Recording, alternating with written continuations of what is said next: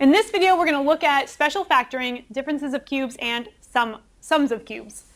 Differences. Okay, great. Before we get started on this, now, we are probably all much more competent with our perfect squares than we are with our perfect cubes. So actually what I'm going to do is I'm going to make a list of some of the perfect cubes that we might encounter in this video or in any question you might see with a difference of cubes. It's important to be able to spot them and recognize them. Okay, so over here, I'm just going to create actually I'm going to do it over here because I think there's more space over here. So we're going to say 1 cubed is 1. So this column, the right-hand column, will be my perfect cubes. 2 cubed, that's 2 times 2 times 2, which is 8. 3 cubed is 27. 4 cubed is 64. 5 cubed is 125. 6 cubed is 216. 7 cubed is 343.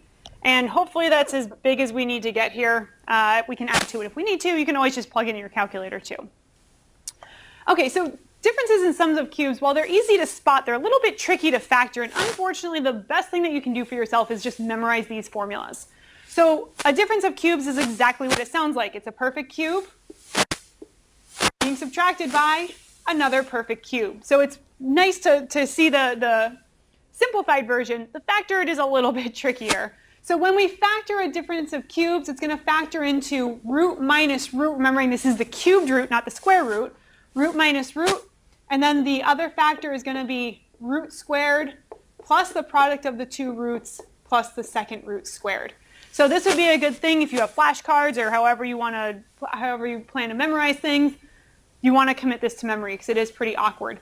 Generally speaking, this should not be factorable. In very rare cases, is it factorable? Doesn't hurt to check, but generally it should not be factorable. Okay, how to recognize a sum of cubes. Again, not that bad to see. It's just going to be cube plus cube. And unlike a difference of squares where there was no sum of squares, there is a sum of cubes. And what it factors into root plus root, that's cubed root plus cubed root, times root squared minus the product of the two roots plus the second root squared. And as always, if you want to confirm, you can always distribute here and confirm that you do get back to x cubed plus y cubed. So these are the two formulas we want to know and love and cherish when we're talking about factoring things that are cubes. All right, so for letter A, our first example, we have y cubed minus 8. Y cubed is a perfect cube, and its cubed root is y. 8 is a perfect cube. In case you're not sure, again, we can refer back to the board over there. Its root is 2. This is a difference, so we're going to use the difference formula. It will be root minus root times root squared plus the product of the two roots plus root squared. 2 squared is 4. We want to simplify if we can, so we wouldn't write 2 squared there. We would say 2 squared is 4. You can double check, but y squared plus 2y plus 4 is not factorable. Target product would be 4. Target sum is 2y. The only combinations that multiply to 4 are 4 and 1, which don't add up to 2, and 2 and 2, which also don't add up to 2. So this would be the final factoring for letter A. Letter B, b cubed is a perfect cube, and its root is b. 1 over 8 is a perfect cube because 1 has a root of 1 and 8 has a root of 2. So this would be the cubed root of b cubed. This is the root of 1/8. This is a sum, so we want to apply the sum of cubes formula. That would be root plus root times the first root squared minus the product of the two roots plus the second root squared. 1/2 squared, that's 1/2 times 1/2 is 1/4. You can check this, although you don't really have to worry about seeing if it's factorable since it's not integers anyway. This would be our final factoring for letter B. Letter C, I don't know why I tried to close a parenthesis here when there was none to start with. 27 is a perfect cube, its root is 3. A cubed is a perfect cube, its root is a.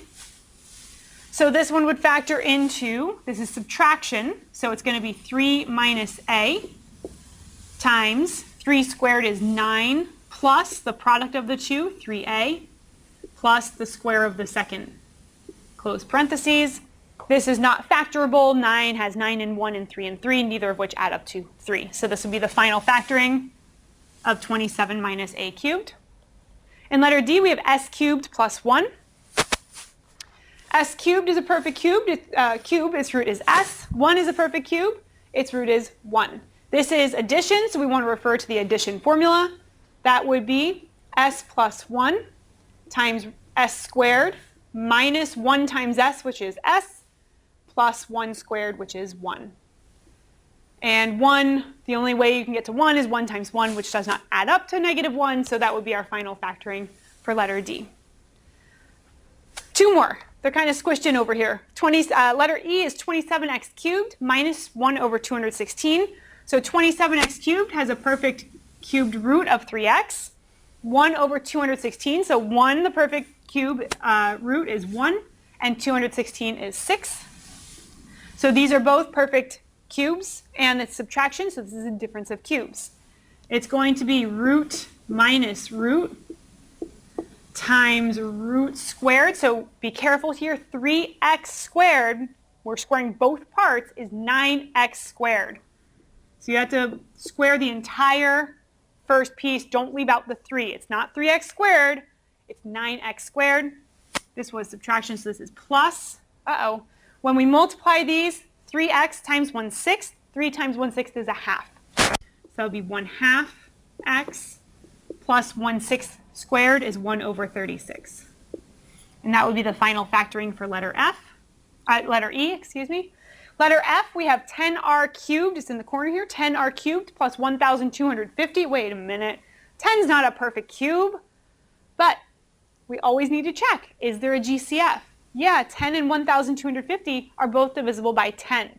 So the first thing we want to do here is factor out the 10. That would give me 10 times r cubed plus 125.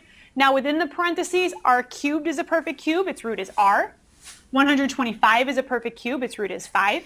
And this is addition, so this would be the sum of cubes. We're going to bring down the 10, but otherwise it's not going to have any other part of the factoring.